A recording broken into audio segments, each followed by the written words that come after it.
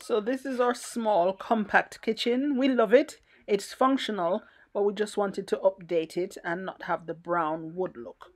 So that really was the aim of this kitchen transformation. So this was one of the many lockdown projects that we worked on as a family.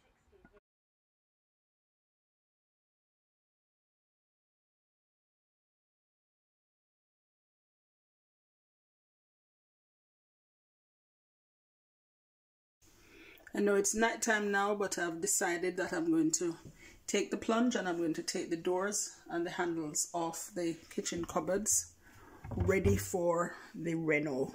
So I've taken that one off already. So I'll document the process so that you'll see. So I've finished taking off all the handles, some of the doors, but I don't want to make too much noise. The drill, not drill, whatever, screwdriver, it's making too much noise in the night. So I've removed the handles only so far, but only 2 doors. The grey is going up nicely now. It's night as well. It's, what time is it? After 6 or so.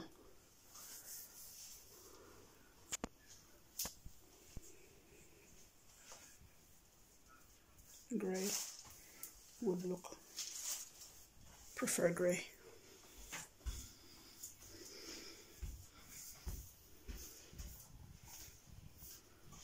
First coat.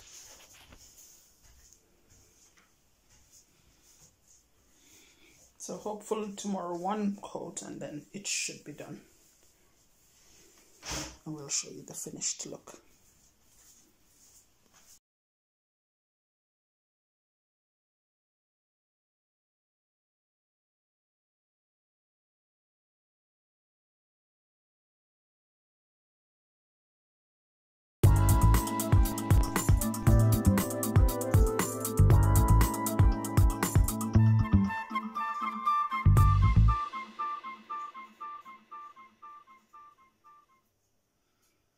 This is the day after the night before when it had the first coat.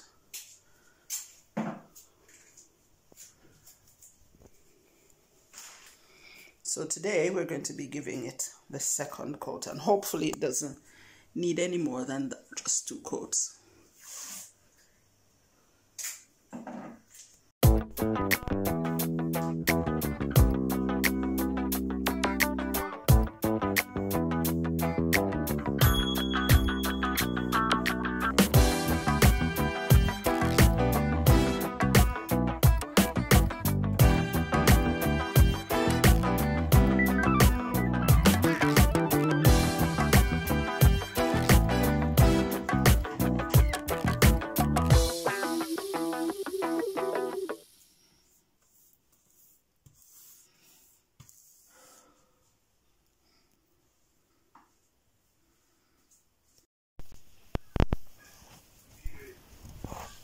Did you like this part? Yeah.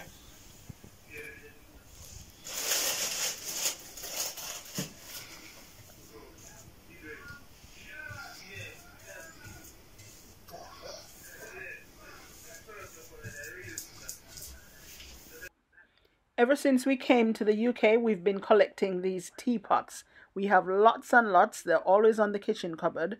And we decided that we wanted to change them to all white and return them there.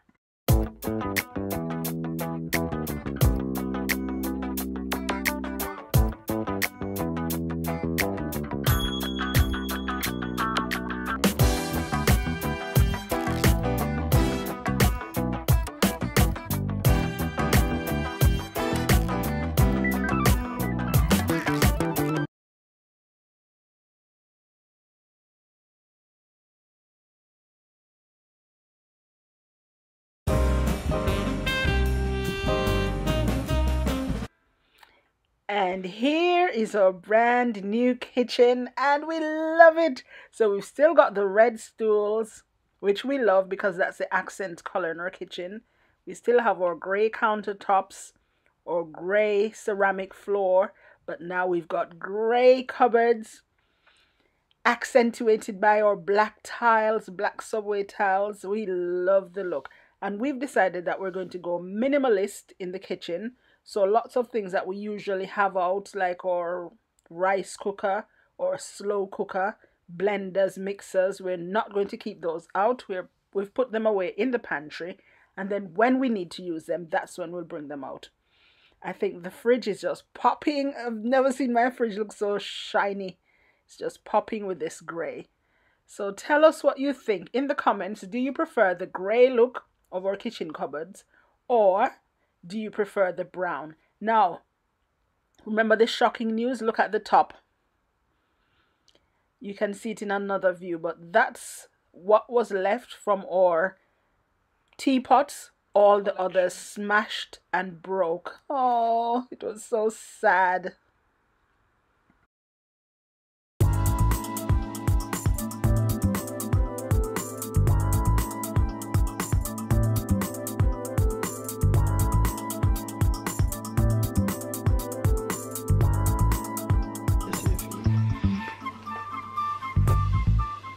Hi. Good morning. So we wanted to talk about some of the things that we learned from doing this kitchen reno, because there have been lots of lessons to learn.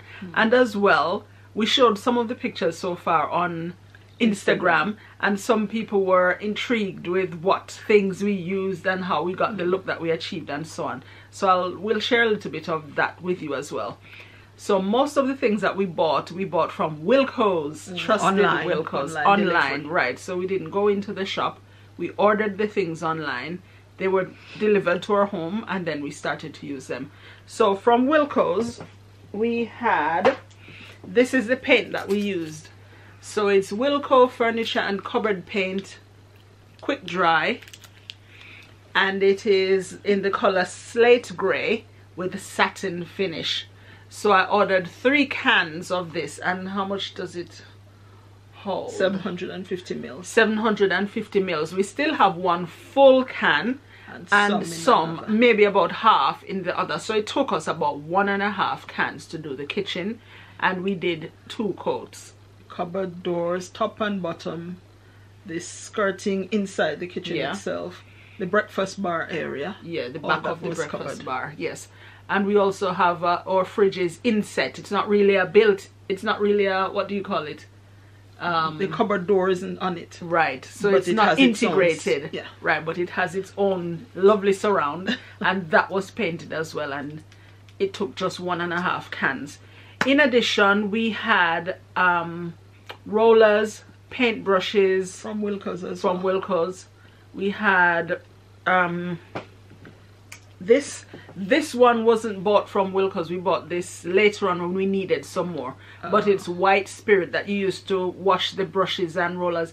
And to be honest, that's the worst part of the job for me. I didn't like that. I can't stand the smell.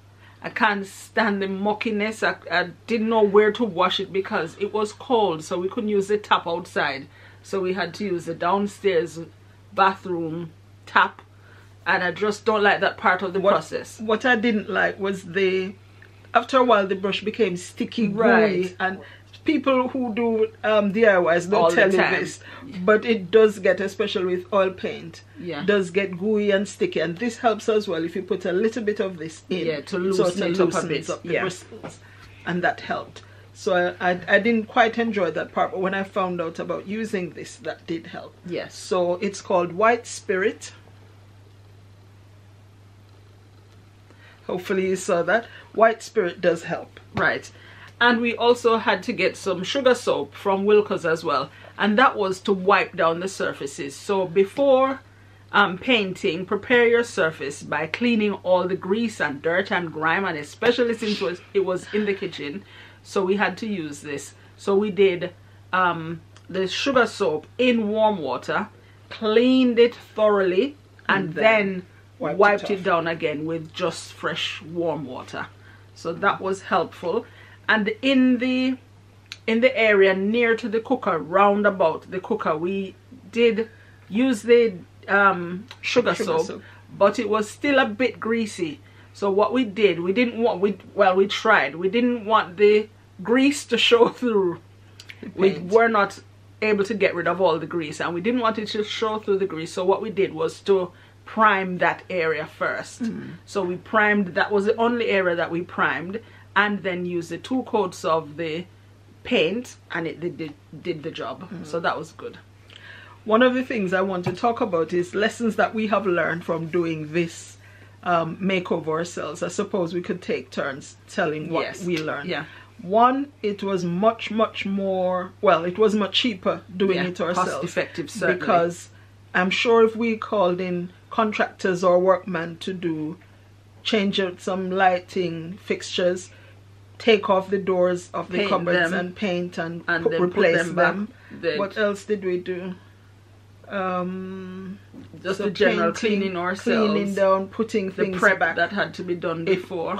In terms of cost, I'm sure they'd charge us maybe £200 or more. And the only thing, other than the things that I just told you that we bought, the only thing I paid for was for electrical works, and not major electrical works just as well. So we had 2 light fixtures in the kitchen that we wanted to change out to new ones, and we had 3 in 2 other rooms as well that we wanted to change out. So we just grouped that all together. So that was 5 light fixtures to change, and we asked somebody to come in to do it, socially distanced, of course.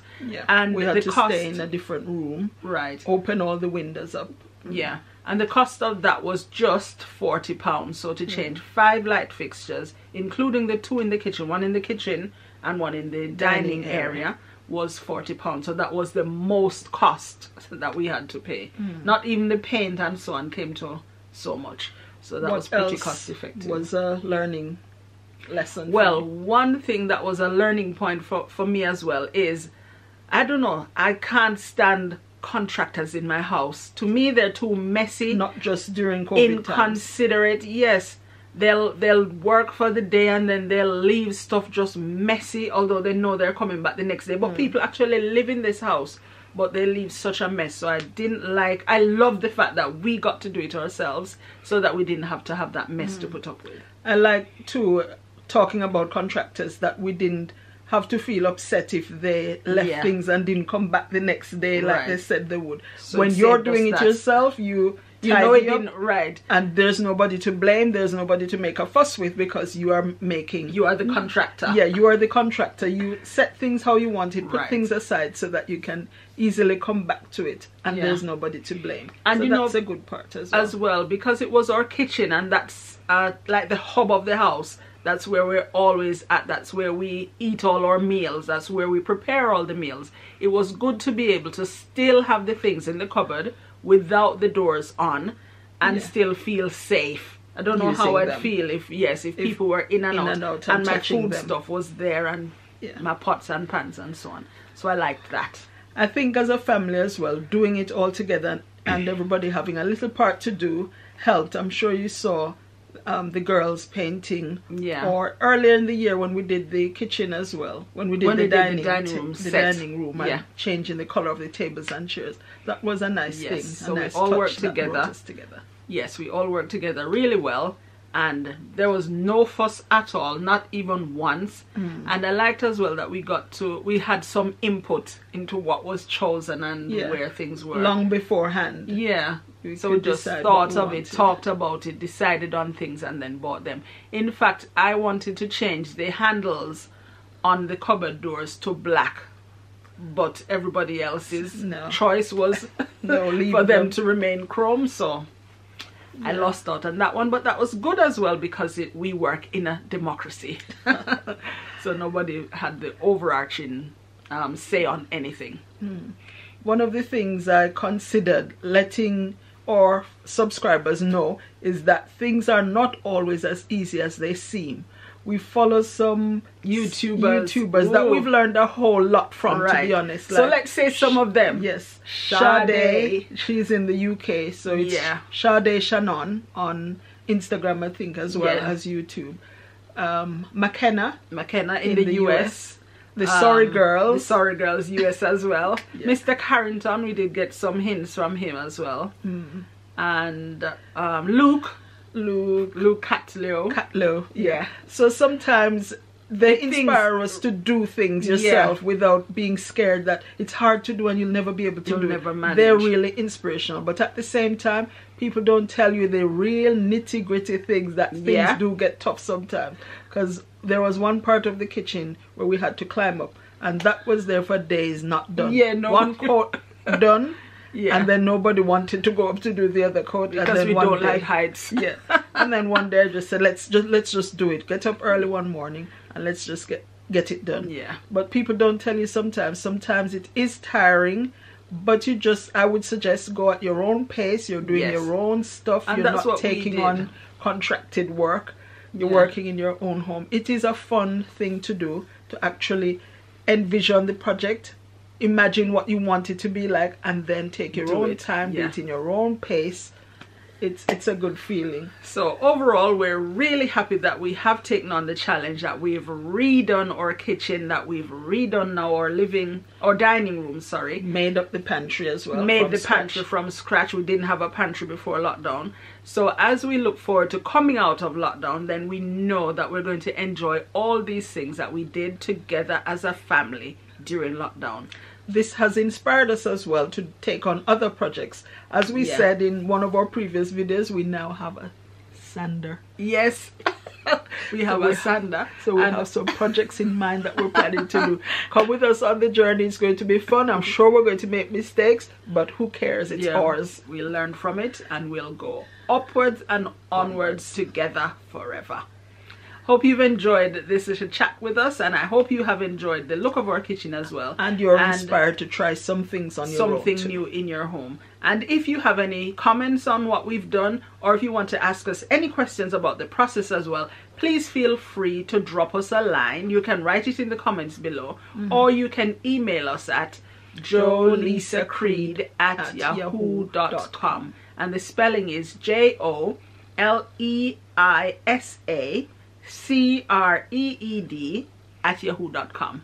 And that's the same for our Instagram as well, Jolisa Creed. So do check us out on Instagram. We do put some pictures on sometimes of what we're doing, what we're getting up to, and we've got some lovely comments.